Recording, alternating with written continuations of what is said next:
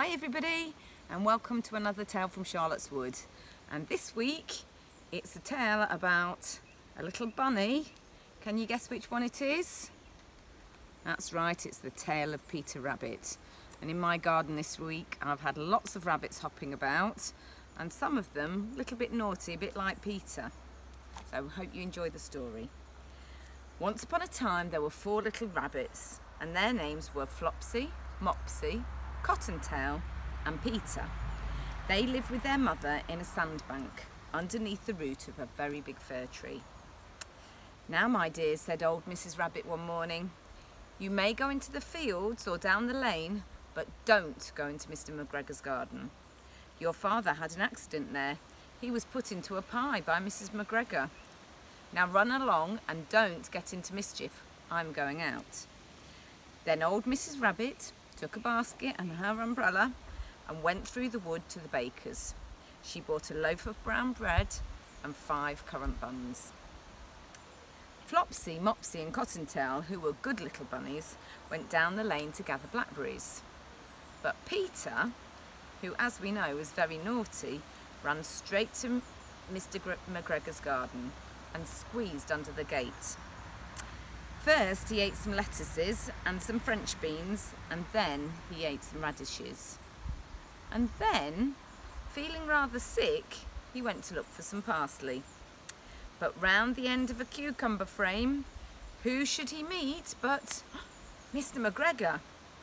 Mr. McGregor was on his hands and knees planting out young cabbages, but he jumped up and ran after Peter, waving a rake and calling out, "Stop, thief!"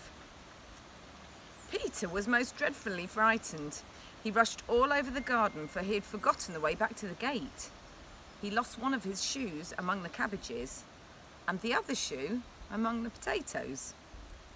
After losing them, he ran on 4 legs and went faster, so that I think he might have got away altogether if he had not unfortunately run into a gooseberry net and got caught by the large buttons on his jacket. It was a blue jacket with brass buttons, quite new. Peter gave himself up for lost and shed big tears, but his sobs were overheard by some friendly sparrows, who flew to him in great excitement and implored him to exert himself. Mr. McGregor came up with a sieve which he intended to pop over the top of Peter, but Peter wriggled out just in time, leaving his jacket behind him. And he rushed into the tool shed and jumped into a watering can. It would have been a beautiful thing to hide in if it had not had so much water in it. Mr. McGregor was quite sure that Peter was somewhere in the tool shed, perhaps hidden underneath a flower pot. He began to turn them over carefully, looking under each one. Presently, Peter sneezed, "Kerchoo!" and Mr. McGregor was after him in no time. He tried to put his foot upon Peter, who jumped out of a window, upsetting 3 plants. The window was too small for Mr. McGregor, and he was tired of running after Peter, so he went back to his work. Peter sat down to rest. He was out of breath and trembling with fright, and he had not the least idea of which way to go. He was also very damp with sitting in that watering can. After a time he began to wander about, going lippity-lippity, not very fast, and looking all around. He found a door in a wall, but it was locked, and there was no room for a fat little rabbit to squeeze underneath. An old mouse was running in and out over the stone doorstep, carrying peas and beans to her family in the wood. Peter asked her the way to the gate, but she had such a large pea in her mouth that she could not answer. She only shook her head at him. Peter began to cry. Then he tried to find his way straight across the garden, but he became more and more puzzled. Presently he came to a pond where Mr. McGregor filled his watering cans. A white cat was staring at some goldfish. She sat very, very still, but now and then the tip of her tail twitched as if it was alive. Peter thought it best to go away without speaking to her. He had heard about cats from his friend and cousin, little Benjamin Bunny. He went back to the tool shed, but suddenly, quite close to him, he heard the noise of a hoe. Scritch, scratch, scratch, scritch. Peter scuttered under the bushes. But presently, as nothing happened, he came out and climbed upon a wheelbarrow and peeked over. The first thing he saw was Mr. McGregor hoeing onions. His back was turned towards Peter, and beyond him, the gate.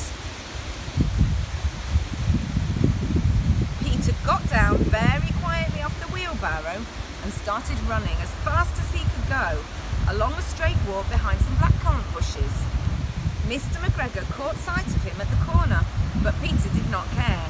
He slipped underneath the gate and was safe at last in the wood outside the garden. Mr. McGregor hung up the little jacket and shoes for a scarecrow to frighten off the blackbirds. Peter never stopped running or looked behind him till he got home to the big fir tree. He was so tired that he flopped down upon the nice soft sand of the floor of the rabbit hole and shut his eyes. His mother was busy cooking. She wondered what he'd done with his clothes. It was the second little jacket and pair of shoes that Peter had lost in a fortnight. I'm sorry to say that Peter was not very well during the evening. His mother put him to bed and made some chamomile tea, and she gave a dose of it to Peter. 1 tablespoon to be taken at bedtime. But Flopsy, Mopsy and Cottontail had bread and milk and blackberries for supper, because they were good little bunnies. So there we are, there's poor Peter, and hopefully he felt better in the morning. I hope you enjoyed that story. I think I'm going to go in and put a raincoat on myself. Till next time, bye.